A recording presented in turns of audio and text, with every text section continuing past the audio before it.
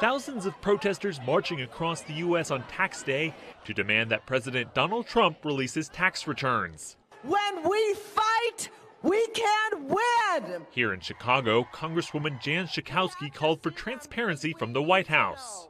We need to know, as we approach the deadline for filing taxes, how much Trump actually pays. Trump has steadfastly refused to release his tax returns, citing an ongoing audit by the Internal Revenue Service. Now! The IRS has said that Trump can release his tax returns even while under audit. The marches coincided with the traditional April 15th deadline for U.S. federal tax returns, though the filing date was pushed back 2 days this year. No more secrets!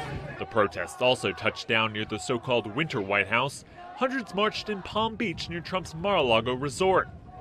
There were no reports of violence or arrests, differing greatly from clashes between Trump supporters and opponents that erupted at a rally in Berkeley, California.